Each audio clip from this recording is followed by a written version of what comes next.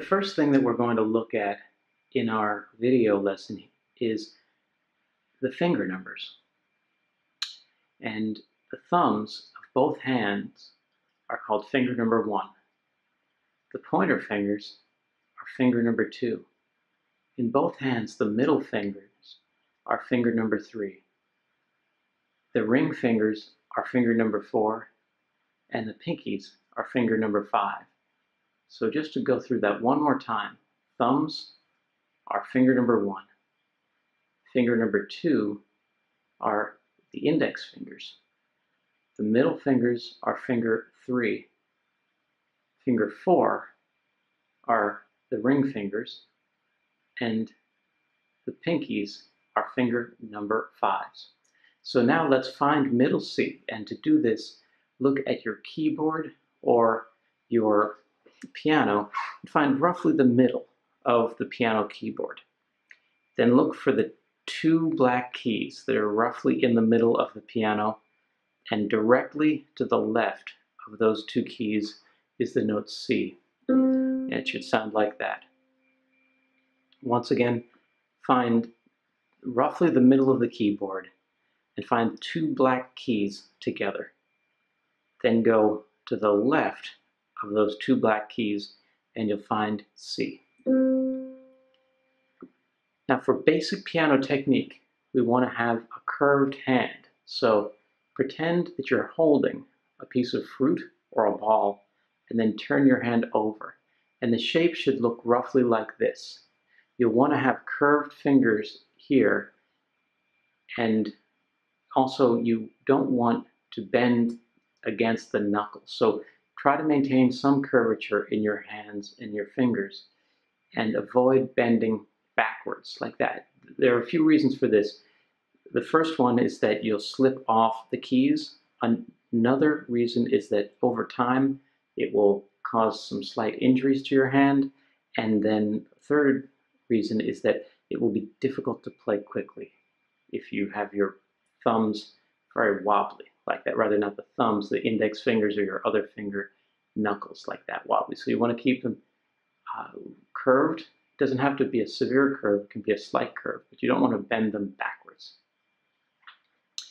Now let's find middle C at the piano and try a simple exercise. We're just going to play C with the thumb, D with the first finger, E with, let's try that again.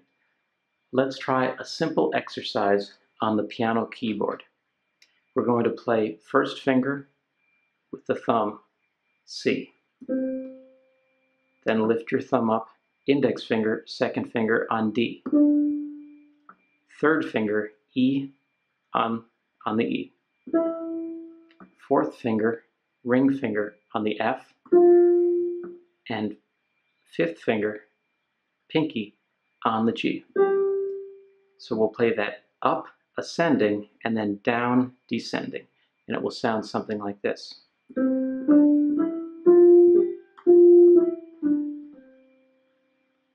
Now, with the left hand thumb, find middle C and then go 2 keys below middle C. In other words, so that you have 2 keys between your thumbs, and you should be on the note G with your left hand thumb right here.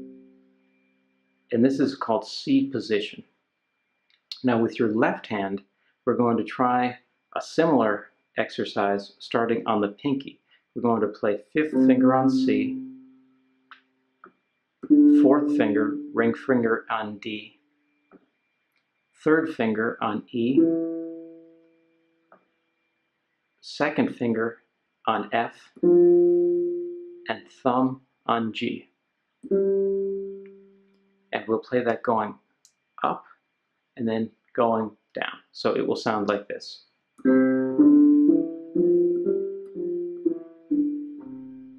Now you should try playing that 5 to 10 times in a row. So it would sound something like this.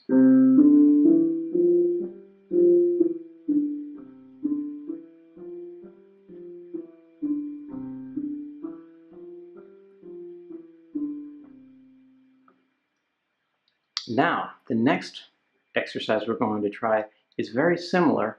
We're going to be in C position, so that's thumb on middle C and of the right hand, and left hand thumb 2 keys below on G, C and G.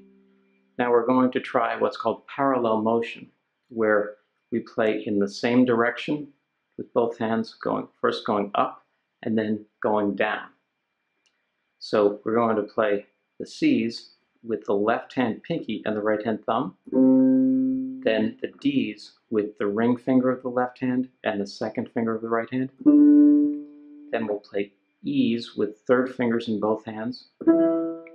Then the F, left hand, second finger, right hand, fourth finger. And then finally the G's, thumb in the left hand, pinky in the right. And we'll go up, ascending, and then down, descending together. So it would sound like this: C, D, E, F, G.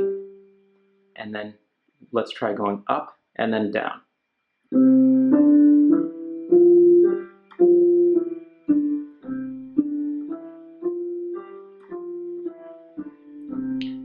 Now you can try this exercise in different places on the keyboard just by shifting up 1 or 2 keys, and it will change the sound and create some interest for you. So here's taking the pattern and sliding it up from C with the lowest notes to D.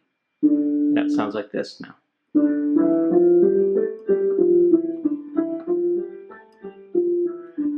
Now for fun, maybe slide it all the way up so that you're on G with both hands in the lowest note. It would sound like this.